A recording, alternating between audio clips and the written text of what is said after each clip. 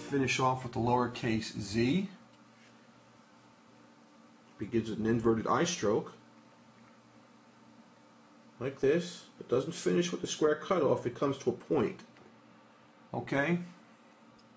From that point now I'll kick out and back for the descender stem loop, like this, and come down,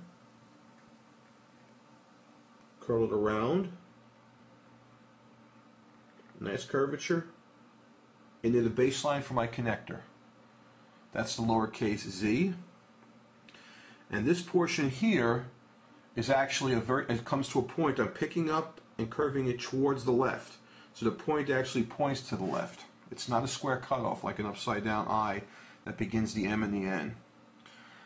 The last letter form for the whole series is the lowercase p, and it's probably appropriate that it is last. This is a very difficult letter to make because it requires a long straight line through almost 3 spaces, and those are very difficult to maintain when you're talking about shades, even pressure.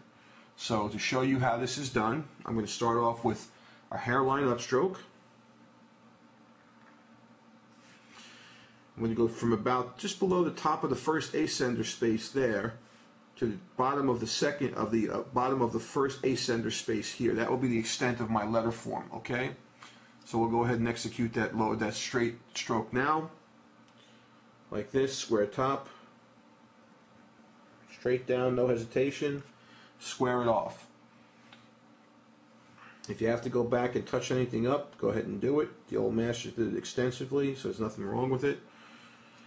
And now I'll go ahead and finish this with the forward portion, which represents a V shape, just like I would for the forward portion of the M and the N in previous videos, like this. Curving it out. And that's the lowercase p. And thank you for your time. This completes the lowercase letters, and we'll be starting the uppercase letters soon. Thank you again.